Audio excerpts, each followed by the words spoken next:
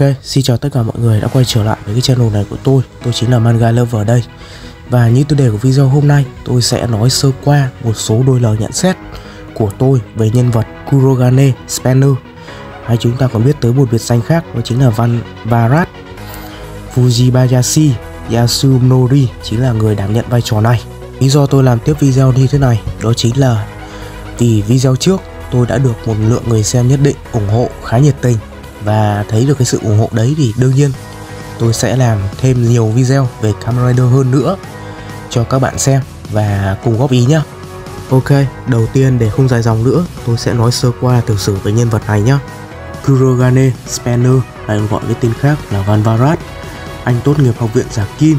Anh là một nhà giả kim siêu phàm thuộc siêu hạng A, được tổ chức trên cử đi thu thập các kemi. Kemi là gì thì xem phim các bạn sẽ biết nhé. Một người lạnh lùng, rất kiêu căng, ngạo mạn, nghĩ rằng kemi chẳng khác gì một công cụ do con người tạo ra. Trong trận chiến, anh ta mặc bộ giáp tên là Valvarad. Đó cũng chính là lý do mà anh ta có tên này như thế đó các bạn ạ. Do chính anh ta tạo ra. Câu nói yêu thích của anh ta chính là trò đùa này chẳng vui chút nào. Thế hơn, ở phần trailer chúng ta thấy được rằng anh ta đang khoác trên mình một bộ áo khoác có màu tím luôn.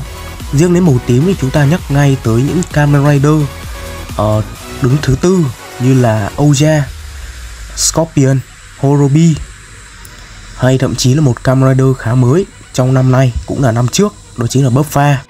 Theo lẽ đó, đương nhiên anh ta chính là một trong các phản diện đầu phim rồi, và có thể là anh ta sẽ có thể biến thành một Kamen Rider chăng?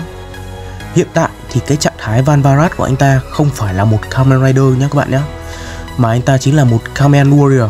Ok, chúng ta cùng vào chủ đề chính nào. Thì cá nhân tôi nhận xét đây là một nhân vật khá là ngầu lòi đầu phim.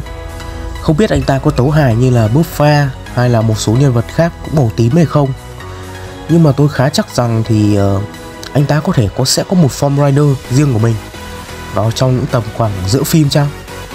Sau Kamen Rider Legend, anh ta chính là Force Rider, tôi nghĩ vậy. Về phần ngoại hình của Kamen Warrior Valvarad thì tôi thấy cũng khá là hay ho ở nhiều điểm, nhưng mà nó chỉ dừng ở mức hay thôi các bạn ạ, chứ không đến mức siêu phẩm hay các kiểu đâu. Thế nên là nói chung là tạm ổn.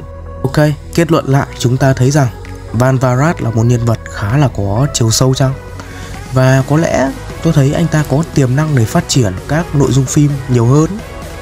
Và cuối cùng tôi hy vọng là khi phim ra mắt tôi sẽ có một thiện cảm nhất định với anh ta, tại vì tôi khá thích các Force Rider. Ok, trên đây chính là những trải nghiệm của tôi về nhân vật Valvarad. Thấy video hay hãy để lại cho tôi một like, share và đăng ký kênh giúp tôi nhé.